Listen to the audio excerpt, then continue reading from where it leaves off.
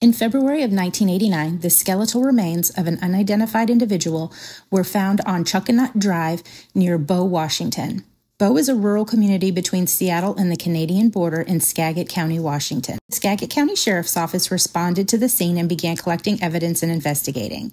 They determined the remains belonged to a man who was wearing a gray, blue, and red plaid long-sleeve shirt, Levi's blue jeans, a leather belt with a small silver buckle, and socks with red rings when he died. Near the man's body, investigators later found a gray and blue jacket, an unknown brand of tennis shoes that were likely white with blue stripes. They also found a gold-colored watch. Investigators determined that the man was likely white, about 5'9" tall, and was likely 20 to 50 years old. Foul play has been ruled out in his death. Despite a lengthy investigation, the man could not be identified and became known as Bow Doe.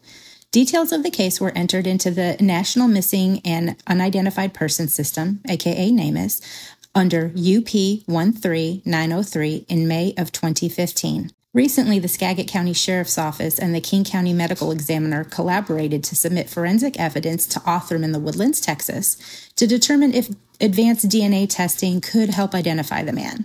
Othram scientists successfully developed a DNA extract from the provided evidence and then used forensic-grade genome sequencing to build a comprehensive DNA profile for the man.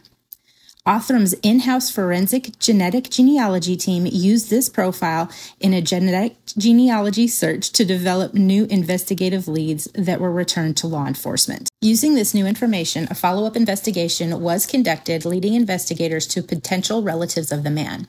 Reference DNA samples were collected from a relative and compared to the DNA profile of the unidentified man. This investigation led to the positive identification of the man, whose family has been notified. They have asked that the man's name not be released to the public at this time.